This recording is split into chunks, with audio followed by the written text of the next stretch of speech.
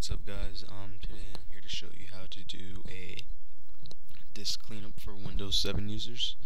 There's two ways. Okay, the first way, you go to start. You press start, of course, and in the search box you type in just disk, and it should come up at the top. And you just click that, and it'll analyze your computer. Now the other way is, you go to start. You go to my computer, and you click over your local disk C. You right click actually, and you go to the bottom, and you should see something that says properties.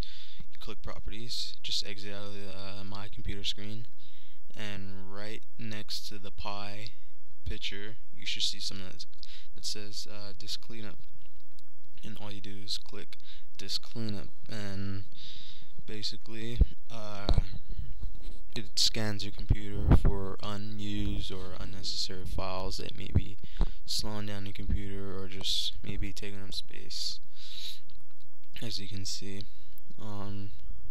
And after finished scans, a separate screen comes up, and in the screen you have the option to check certain boxes.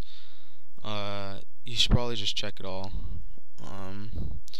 After you check it all, you should see something that says total amount of disk space you gain. So I'm gonna gain 36, or you round it off, 37 megabytes.